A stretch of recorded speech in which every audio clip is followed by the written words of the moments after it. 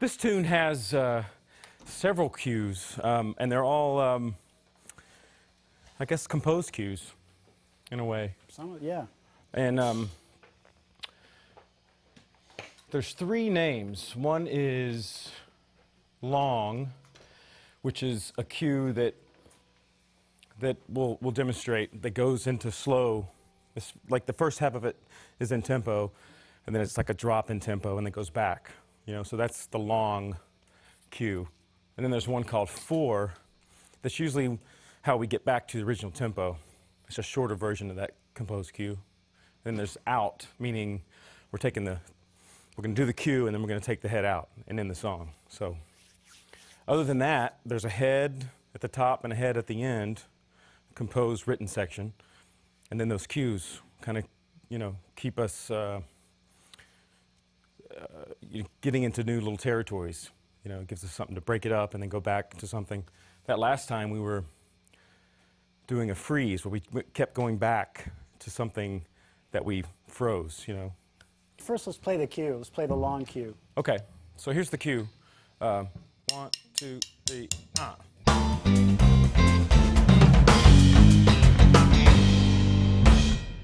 that would be 1. So I try to plug it in. yeah, we'll plug it in. We'll play 8 bars and then play it, and then go back to tempo.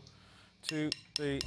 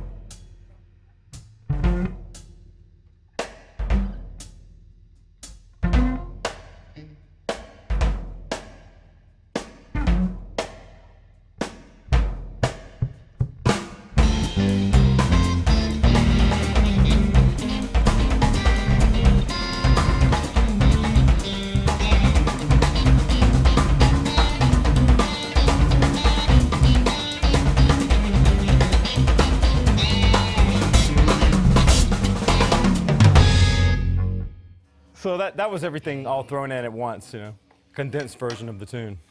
Really, the reason for cues at all, and you know, the reason that there's a bunch of cues in this song and that we use them improvisationally in other songs, is just to kind of, it's like a reset button for us to have a cue, because it's all coming out of our heads, most of it, and we're going along on a path, and whether the music itself asks for some kind of dramatic change, or whether we feel like we've played everything we can play in that zone, or whatever it is, by just calling a cue, it's a reset. It refreshes all of our imaginations so we can go off into some other direction, or return to the same thing, which we did on this last tune. But we've talked about some of the cues that we do, but really the cue could be anything. It could be green. We could have a cue called green, and whatever we thought green meant, I would call green, and that would direct us in some other direction. It would give us that necessary kind of jumping off point to go someplace else. So that really evolved out of getting up on a stage and saying, you know, we're not going to really have a lot of written music here. What are we going to do? How do you improvise for 2 sets and keep yourselves and the audience interested? How do you keep people coming to see that? Who would want to see that?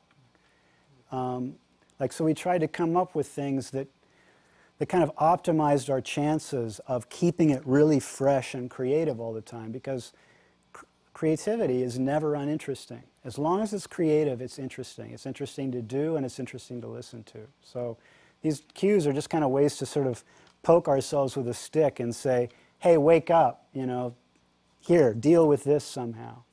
And it could really be anything you can imagine. I mean, we were kind of into, when the band was working a lot, we were into kind of coming up with new cues to give ourselves. And you know, I'm sure everybody in this room could come up with 10. Do you have any today. dynamic cues? Huh? Do you have any dynamic cues? Well, we have a cue for quiet, which I did a couple of times, but it was at a point where it wasn't very dramatic, and that cue is shh.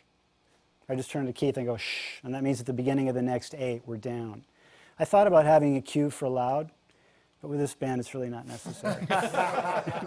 We tend to go there. Yeah, it always is growing. You know, whatever it is that we're doing, we rarely stay at one dynamic. It's usually always expanding. So the return to quiet is useful, definitely.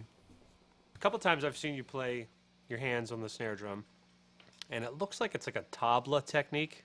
Have you ever studied tabla or any of the hand percussion, and can you demonstrate a little bit of that? Sure. I've never studied it. I've only heard it a lot, and I'm a fan of it. I don't know the vocabulary of tabla at all. But it is kind of, in a way, and I never said I want to emulate a tabla, but I guess that's kind of the sound it has, using the harmonics of the head, you know, and it's, you know, how at least I did when I was in grade school. I would play on the desk. These two fingers would always be my rolls, and then these would be the accents, you know. So you're like, you know. That's how I would practice my drum line, you know, in school, you know. So I just took that same technique, and I'm just basically playing different rolls, 5-stroke rolls and accents, and I'm hitting a rim shot with the finger, and using the muffling, you know, with my left hand after the fact. So that's you know, that's just a 5-stroke roll.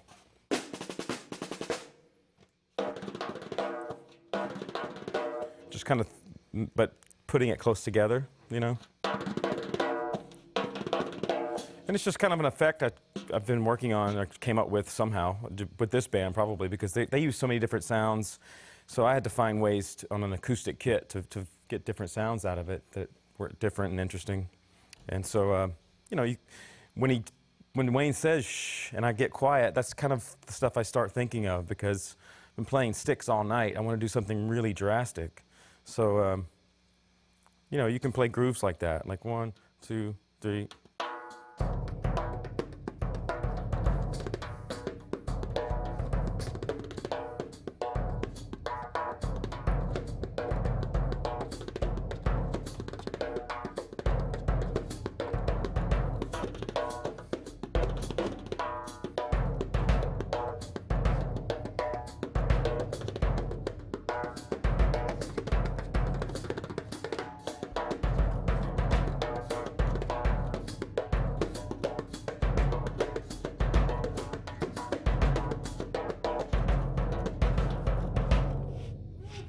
You know, something like that. And then, you know, and then when I'm playing, sometimes I'll reach over and grab a stick to bring it up a notch, you know. So if I'm 3, 4.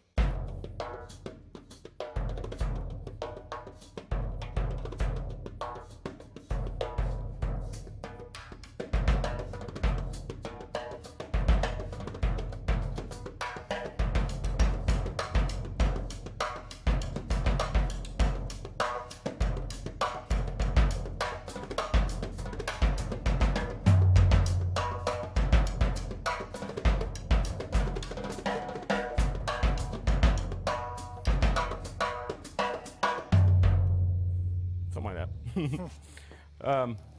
And then, of course, I can also grab another stick and use both rims and just come up with something on the spot. Do you ever use brushes or multi-rods or Yeah, I do things like actually. that?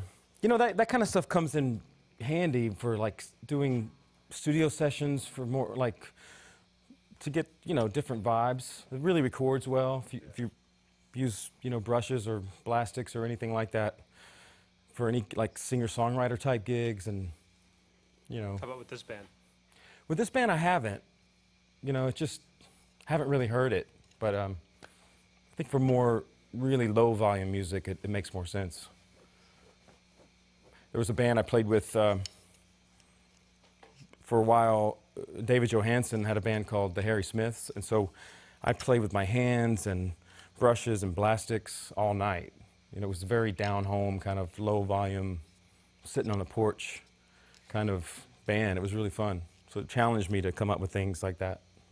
And then I brought it into this band as well. And, you know.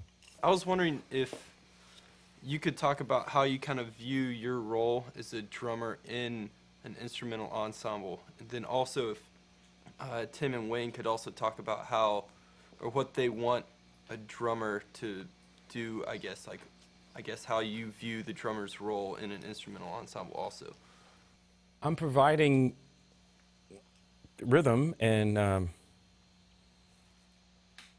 dictating a lot of how the grooves feel, along with the other musicians in a group. You know, everybody works together on that, on creating the groove. But because I'm the drummer, I have the authority of it. So I have to have a really confident sense of how I want that to sound and what that is to me, and have that authority and take control. And then in an instrumental setting, I'm just trying to be creative and come up with new things on the spot. I feel like that's how I practice in a way, but it's in a musical scenario. I'm not in a practice room by myself. I'm playing with musicians that are challenging me and inspiring me to find something new every time I play. It's not always successful, but that's the goal, you know. I think a really big part of what I would need to have in a drummer is the inspirational thing of having from the drums stuff coming at me that inspires me to play. And it's funny, that's not something that automatically happens with good players. Sometimes there's just a connection thing that's not there in terms of the inspiration. And in those cases, then maybe I'll play more of just vocabulary that I have. And I mean, I'm not really a lick player at all anyway, but I mean, there's probably a certain set of quasi-creative in the moment stuff that I do every time I play that I would probably rely on more if there wasn't someone kind of lighting a fire under it. And like I just noticed when we came here today and started playing, immediately from both of these guys, I was getting that energy. Like I was thinking of things. I had no trouble thinking of what was coming next or anything like that. So that's an intangible. That's sort of a, you know, the magic part that we were talking about before. Technically, you know, to play this music, the drummer needs to be somebody that can keep track of phrases without getting lost, no matter how many superimpositions of other time signatures or over-the-bar phrasing or displacements happen, because that stuff happens all the time when we play. Every second, somebody is doing that. So the drummer, obviously, like the bass player, would need to be able to control that enough and hear it and not let it throw them. And, you know, there has to be kind of, not so that there's never a mistake, but just so basically most of the time that's there. And you know, obviously, the music is groovy. So, I mean, you know, Karlak has all this stuff, so I guess I'm just really talking about his playing, but no matter how interesting it is in terms of complexity, rhythmic complexity, it has to feel good. If it doesn't feel good, there's absolutely no reason to be doing it for me, because I'm not into the math of it at all. I mean, I think we're all just kind of, this is how we hear rhythm, you know?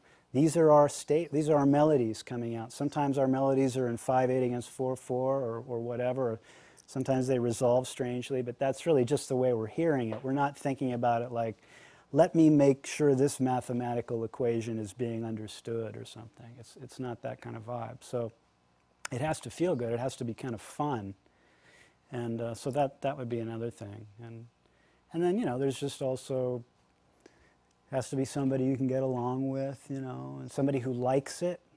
That's important to have that. And, Well, I want to thank Wayne Krantz and Tim Lefebvre for playing with me today, and you guys being here to be interested and make this happen. It was a lot of fun. Thank you very much.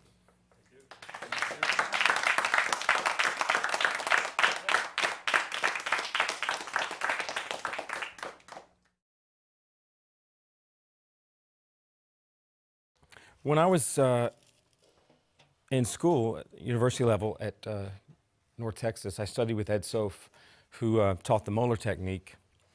And it really changed the way that I played a lot, because I came from a drumline background. And when you're in the drumline, everyone has to look the same in the line. And it's really more wrist stroke oriented and a little more rigid, you know. It's because everything has to look very regimented, and all the strokes are the same, and everything stays pretty low, you know. But when I studied with Ed and I was learning more of a jazz approach and jazz touch on the drums, that wasn't working, you know. I wasn't able to get the right sound or the right feel. So he loosened me way up by teaching me this Moeller method. Since then, I think it's kind of morphed into my own version of it. You know, I don't think I do it exactly right, but the concept is the same. And that is that the stick naturally rebounds. And just to demonstrate, you know, before I do, I always think of it as bouncing a ball. You know, you're letting you're pushing the ball down, it comes back by itself, and you're pushing it back down, you know.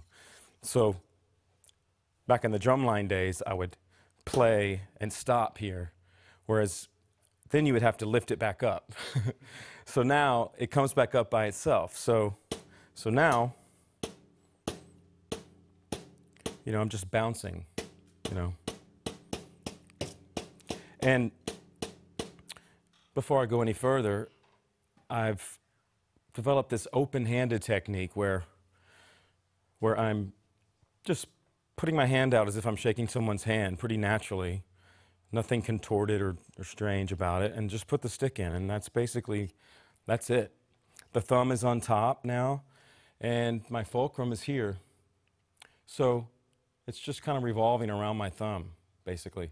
And then these three fingers are there to help out. So I use mostly finger strokes. And in the left hand, it's basically the same. You know, my hand's just kind of there at this angle instead of this angle. Put it in and use the fingers to manipulate the stick. I mostly use these two, and these are more just to kind of hold on and push back if I need to, whatever. But I'm holding it there, basically, as well, if I really want to open the hand. So they both have that option of really being open, and then the fingers can kind of play along as well. So back to the stroke, I'm always thinking about the bounce. And there's basically one level where that would kind of be my unaccented note, grace note level. And I'm just bouncing. I'm just basically twitching the fingers, pushing it back down. I'm just bouncing that up and down. I'm not lifting. That would be more energy than needs to happen. You know, just let the stick naturally come back.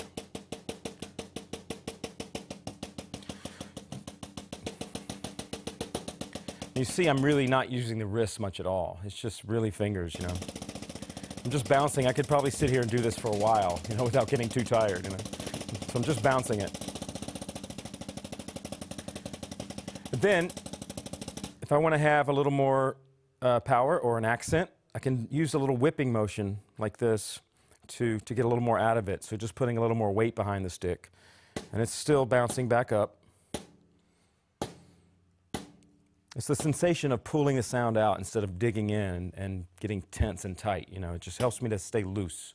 And that's the goal of this whole technique, is to stay loose and relaxed and not work as hard. Let the stick do more of the work for you. So there's the other level.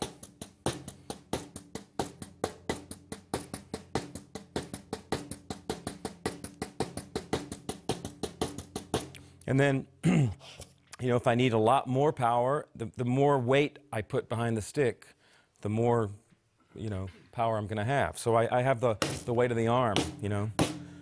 I'm exaggerating, but sometimes I actually can do this just to get the sound I want.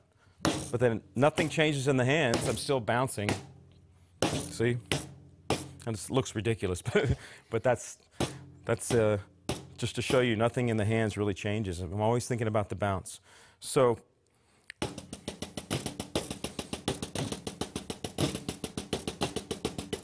just some rudimental exercises, type of stuff I warm up on before I show, just random stickings.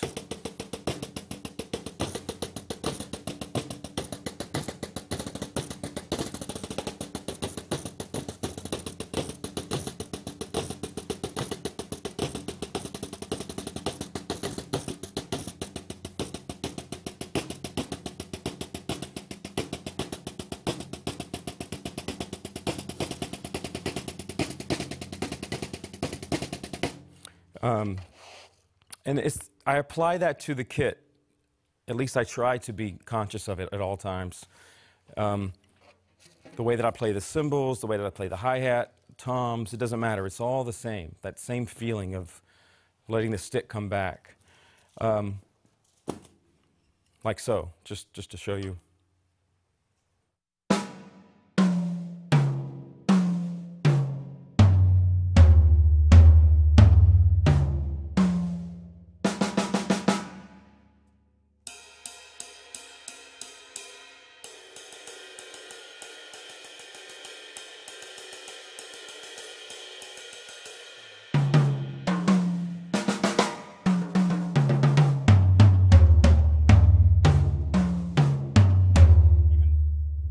Crashing, like.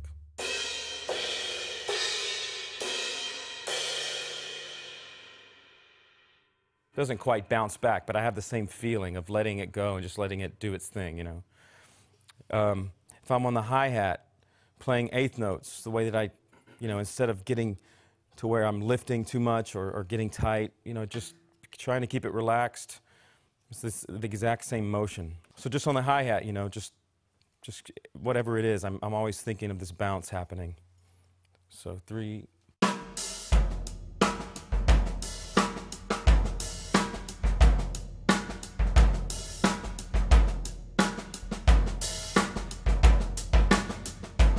You know, and if I want to get more power, then I can use the arm, and it, you know, it stiffens up from time to time to get a certain sound. But overall, I want to always have this feeling of it coming back. You know, and then getting the grace notes happening, I use that momentum of the accent or the backbeat to, you know, I can keep the stick bouncing because of that momentum, catching the bounce and then just continue to bounce it with the fingers.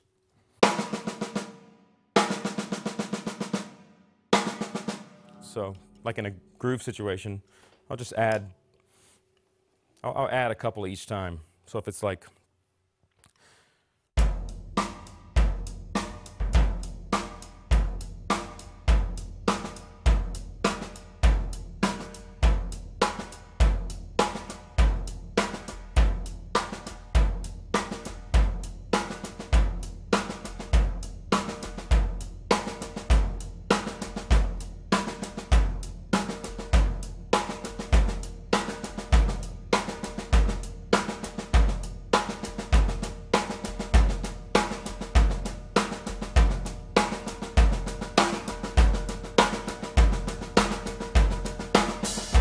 as an exercise, I guess, but just to show you I have all those options, and it's coming from that accent, that momentum. Are there any questions about that? Yeah. Yeah, sometimes I notice you're really far back on the left-hand stick. You're like at the very end. Is that a feel thing for you, just because it gives you more weight? Exactly, I think so. I think I've kind of learned, you know, I guess when you're more in the, you know, this zone of the stick, the balance point, I guess, you know, you can get a nice bounce, but I've just learned how to get a bounce back here that feels good to me. And it's just to get a better wind up for a bigger backbeat because I'm using more of the stick, you know. And Yeah, it's just a feel thing. Just kind of works. And you know, all this stuff, it's important for me to say, is this is just what I've come up with for myself. Whenever I show people this hand technique, I'm not saying you have to play this way, you know, because, you know, we all have we can make our own decisions on what works for us. But, you know, if you are feeling tense and tight, I'd recommend at least trying it. Give it a shot, or at least take something from it. You know, whatever you can do to just to kind of relax your hands more, or whatever it takes. Because we don't want to work too hard. We want to use, you know, we want to be able to execute whatever we hear and not be hindered by our technique. You know, it should be for music. And that, you know, my setup is everything's really close. I don't like, you know, I don't want to work too hard to get to something. So everything's just right here and comfortable for me. You know, I think that's what's important. It's just finding what works for you, and this is what I've come up with so far. Can you explain your approach to foot technique? Yeah, I basically play on the bass drum pedal. I play heel up, and I kind of pivot my foot in the middle of the footboard. I seem to get a nice balance there, and I'm sure I move around on the footboard depending on what I'm playing, but I think generally it's here. And when the kick drum is tuned like this, I'm definitely not pulling off, but letting it bounce back, just like I do the hands. You know, I kind of feel it the same way. So the beater's hitting the head and coming back always. And then I can rest my leg, you know, put my heel down at that point, if there's time, depending on what I'm playing, to relax. And so, you know, basically looks like this.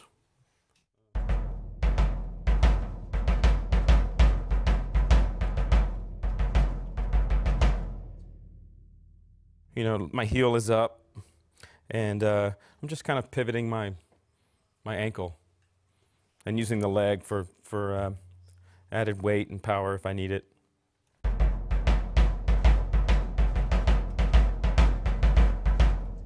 If I were to dig into the head with it tuned this way, I'd get a little flutter sound. Because it's kind of flamming, you know, because the air is inside the drum moving around. So that's another reason I need to come off of it. When I play a kick drum that is muffled, I have the option. Sometimes I dig in just for feel, you know, or just if I'm really hitting hard, sometimes that does feel good. You just lay into it. But when you're coming off the head, you're going to get a different sound. It's going to resonate more, and you're going to get more vibration. So I think, for the most part, I'm always thinking about coming off, you know, and just letting it resonate and do its thing. The left foot on the hi-hat is, I guess, pretty similar. I'm always heel up, and, you know, I do a lot of splashes where you kind of kick the pedal. If I'm riding and I want to have like an open hi-hat effect. Do a lot of that in certain phrases. And you can let them kind of ring together if you want it to last longer.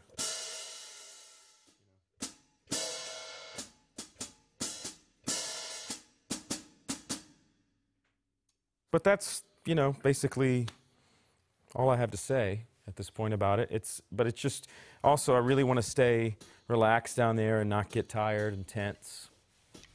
That's a conscious effort. Do you ever get into double bass drumming? I actually used to play double pedal, and when I first started playing, I actually did have 2 bass drums. It just got to where the music that I was getting called to play and the gigs that I've done just really wasn't necessary, except for the ends of songs where you do the bugga-dugga-dugga, maybe, or something. But I just didn't want to do that, and I just didn't hear it. It just wasn't quite working for what I was getting called to do. And it forced me to try to do different things with the hi-hat, you know, with the foot. And, you know, using it as another voice instead of just for 8th note grooves, you know. I used it obviously, if you've seen that I've been playing today, just kind of using it as another voice on the kit that's not always constant. It can be whatever you want it to be, really. You know. Mm-hmm. Could you demonstrate some of those heel splashes and maybe some multiple strokes on your bass drum inside of a groove? Multiple strokes, sure. Yeah, like we're doing like maybe 3 strokes or 2 strokes. So Yeah. just one. I mean, everybody knows how to do the 1 stroke. Something like 2, 3.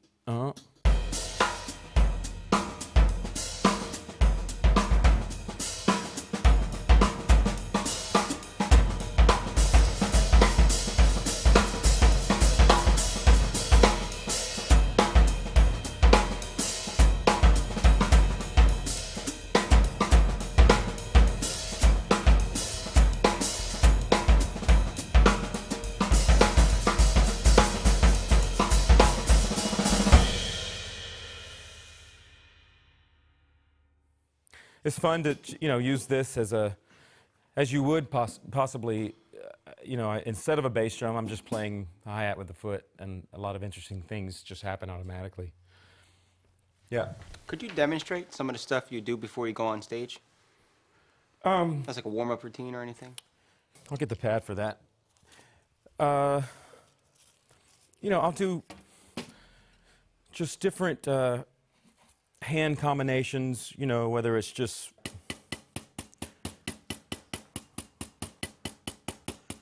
fours on each hand.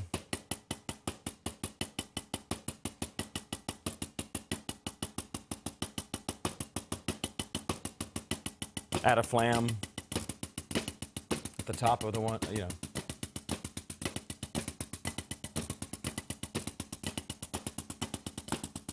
Maybe do 3s.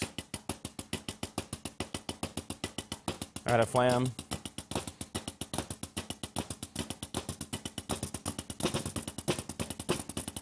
That kind of stuff. And then, of course, I'll start slowly and work up to that.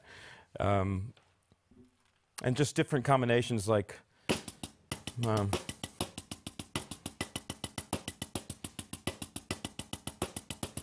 just to kind of let this bounce happen, get that kind of nice and flowy.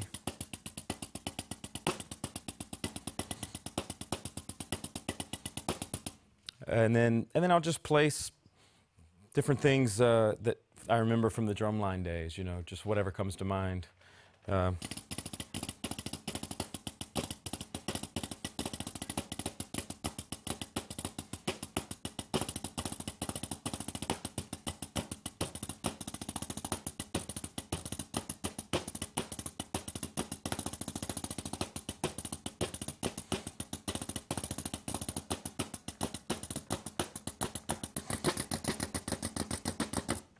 Just whatever I can do to just work each side evenly and just get both sides feeling nice and warm. Was there anything that you worked on to kind of heighten your mental concentration for just to kind of be able to make it through these long and intense gigs, Just like anything, just from doing it for many years and almost every day of my life. It's just kind of how I'm programmed, and obviously getting good rest and eating well is going to help, but that's just kind of all I've ever done. So that's just what I know, and year after year, I seem to get, it gets easier the more you do it, I think. Yeah. Keith, you use a lot of odd phrasing in your playing. I was wondering if there's anything you worked on to develop that. I don't think there's anything other than, listening to players that do that influence me. Listen to people like Tony Williams or Elvin or,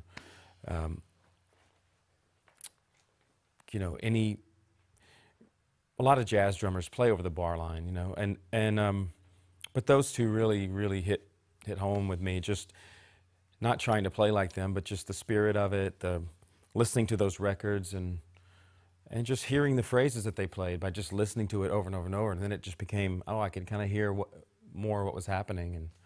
And a way that I used to practice because I do it more in a rock, funk, you know, R&B way, maybe, using 16th notes instead of triplets in a swing feel, you know. But it's the same concept, really. So one way I used to practice it was just playing along to records that were in 8-bar phrases, because you get to where you hear those phrases really naturally. You know, like a verse of a song is usually going to be 8 bars. So I would just play along to sequence records that were, as I was growing up, that were popular. And as an exercise, I would just play along. I wouldn't play the song. I would improvise over what I was hearing. So one thing it was doing was I was working on creativity, responding to the vocals or responding to the bass line or whatever was going on, or playing in the middle of it, in the gaps, you know, answering the vocal line, things like that, but always knowing where those phrases are. And then it's also, you're working on your time, because nowadays we really do have to be able to play with a click, you know, because it's done so much in recording these days. So, you know, it was helping me with that also. And really playing with Wayne Krantz's group and other groups that I've played with that allow me that freedom, that's really where it happened, you know, just doing it week after week and just working on it, you know. And I mean, I could play a really basic phrase where I'll play 8 bars, and then the next 8 bars, I'll play a fill into the next 8 bars, but I won't stop at 1. You know, I'll go to, let's see, I'll go to 3 of the first bar of the next phrase. Just simple things like that is a good way to start, and then to also know where you are, that that's really not 1, that's a 3 of the next, you know, the next phrase. So I guess that would be something that you could start with, something like that. So if we're here, 1, 2, 3, 4.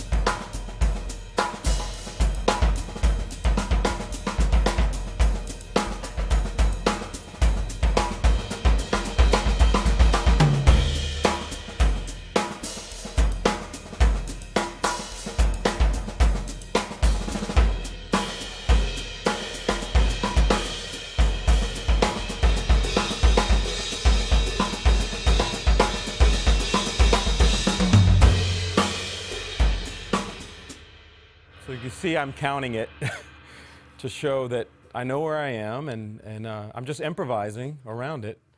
And that's what I used to do. I'd be listening to whatever, the Thriller record or something, and playing around Michael's vocals. It's just, not that you would play it that way, you know, obviously, but it was just an exercise, and it was more of a musical way to do it instead of just having a click pounding in your ear, you know. And most pop music is 8-bar phrases, so it just covered everything. So it's just a suggestion, but mostly just listening to players that do that, and it inspires you to figure out what they're doing, transcribing or whatever it takes. Well, I just want to thank you guys for being here and making this happen. Really appreciate it, and your interest and your questions, and really made it a lot of fun. So thank you very much, and we'll see you next time.